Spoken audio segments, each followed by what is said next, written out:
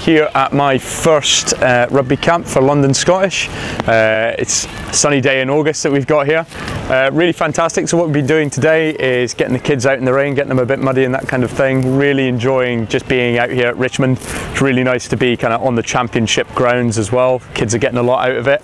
They're in now doing some kind of artwork with the first team players. I think putting them to shame in some ways with the crayons. The idea is just keep them a little bit dry, let them dry off before we get them out here again doing some rugby activities. So far in the camp, what we've had them doing, we've been doing some general rugby skills, but as well teaching them some life skills, so getting some teamwork stuff in there as well as some leadership skills. Really trying to put together our holistic process that we're trying to put in place here at the club. One community, one club. So like we said again, we've got the first team players down helping deliver some of the rugby that we've got going on here today. So hopefully the kids will get a lot out of that, and kind of aspire to be on their level one day and kind of get that out of it. Just come down to help out with one of the summer rugby camps here.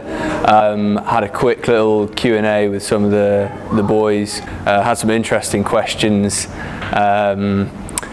And designed some new strips for London Scottish, which is quite fun. And just about to go outside. Boys are pretty enthusiastic to get training, even though it's pouring down.